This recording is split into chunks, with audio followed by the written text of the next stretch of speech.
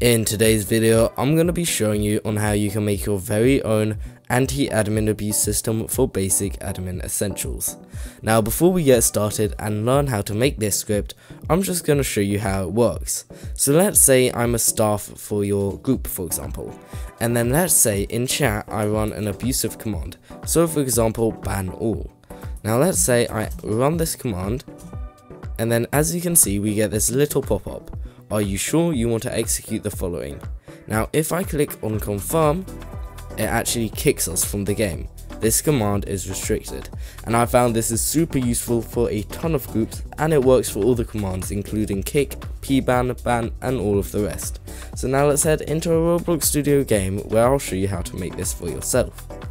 And right now I have this very usual and average setup of Basic Admin Essentials. I have my plugins folder and I have my main module folder. Some of you may not actually have a main module folder, so you might have it just like this, but if you don't, we're just going to be installing the main module.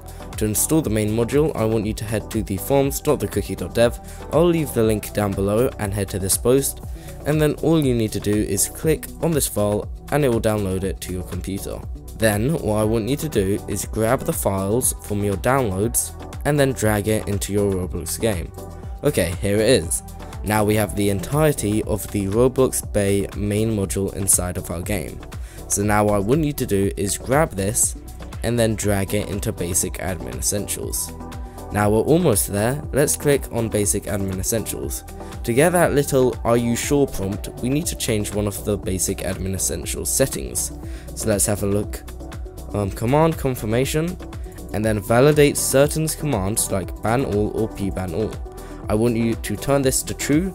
For some of you it might be false. Just edit this variable and set it to true. Now we need to make sure that Basic Admin Essentials loads for this main module. So scroll down to the very bottom of your Basic Admin Essentials configuration, and as you can see it says require script wait for child main module plugins configuration. If yours doesn't look like this, I just want you to write out the line. So it's going to be require and then brackets script wait for child main module plugins configuration. If you see any other line that says require, delete it and replace it with this, and it should be the last line inside of your configuration. Okay, now we're ready to start adding our custom code. So first what I want you to do is open up your main module script. As you can see there's going to be a folder inside of there called components. Open this up and then you need to click on get players. So click on get players and it's going to take you to a file that looks a bit like this. Now to edit our script to work in the best way, we're going to have to add an if statement that will return true. So it's going to be a little complicated, but find this function filter and then after the for loop drop a line, and that will be before return false, and then type if hashtag argument, but that's going to be arg with a capital A, is bigger or equal to 5, then, and then we're going to drop a line and then we're going to say return and then true. Now this part of the main module is going to tell our main module script whether the user has ran an abusive command or not.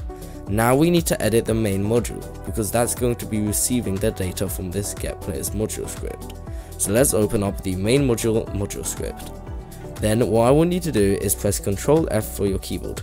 Ctrl F stands for find, and then what I want you to do is enter return and then players with a capital P all in one word. It should take you to a function that says local function return players.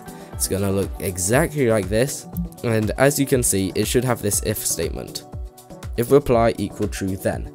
As you can see that main module may have some data inside of it, for some it might not, but if it doesn't have this, or if it just says if reply then and some data, I want you to just remove everything that's here, and then I want you to edit this line to say if reply equal and then true, then I just want you to kick the player, and then we can use this by saying player with a capital P colon kick, and then inside of here you can add a custom message. So I'm going to say this command combination is restricted, and now that's it. So like any good coder, let's head into our game and test to ensure this works properly. Okay, here we are. Okay. And then let's run kick all. It's going to ask us, are you sure you want to run this? And then we're going to click confirm.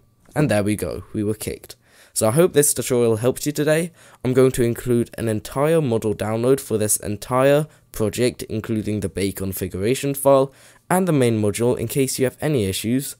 And I hope that you learned something from this tutorial. If you have any questions or scripting problems, just head over to forums.thecookie.dev. Thank you for tuning in. That's all from me, and bye bye.